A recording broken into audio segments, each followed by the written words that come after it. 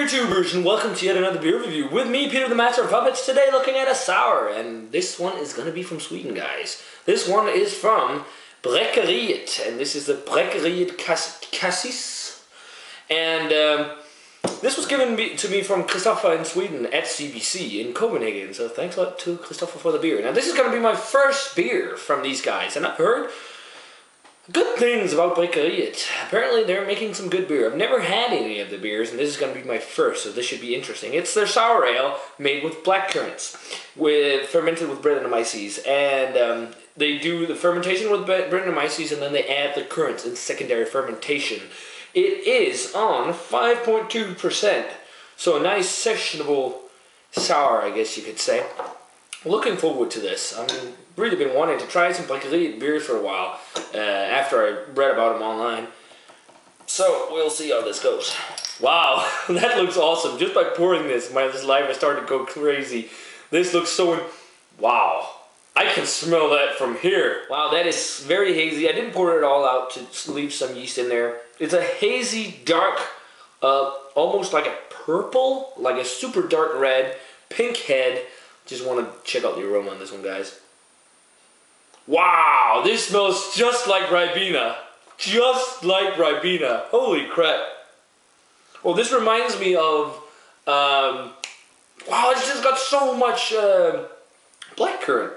It reminds me of the McKellar Spontan series Cassis, but this feels like it has more blackcurrant aroma.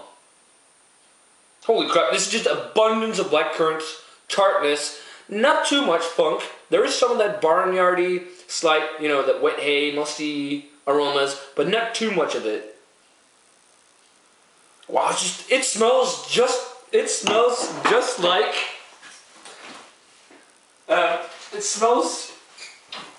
just like this stuff. Exactly like this stuff. Ribena. Holy crap. That is crazy. I want to give this a taste. This is one of the... Just so fruit forward. Cheers, guys.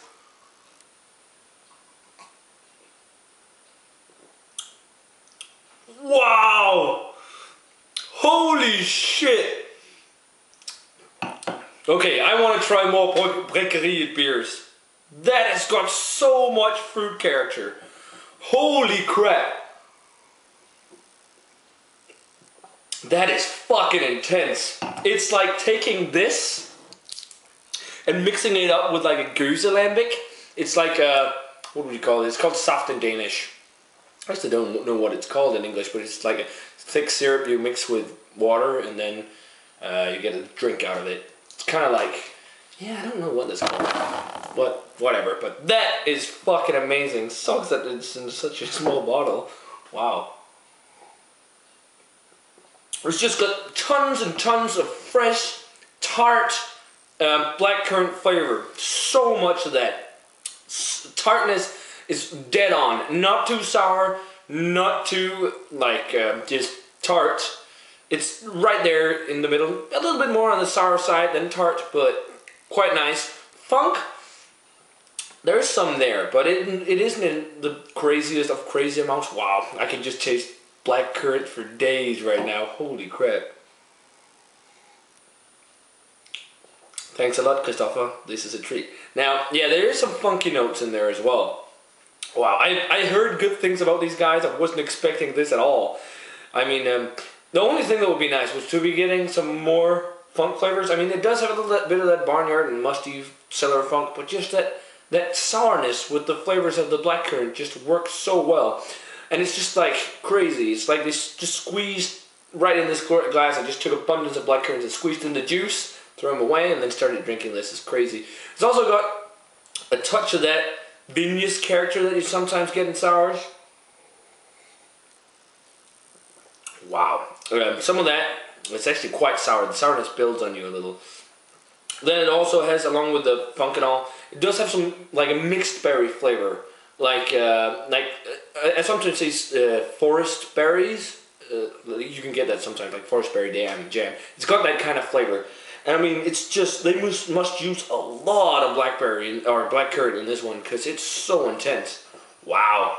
This is one of the best beers I've had from Sweden for sure in a long time. Wow, this is amazing. Maybe red apple essence to it as well. Great stuff. Yeah, 95 guys. Definitely. Thanks a bunch, Christopher. This is freaking phenomenal. Wow. Just like the simple label and all this crazy.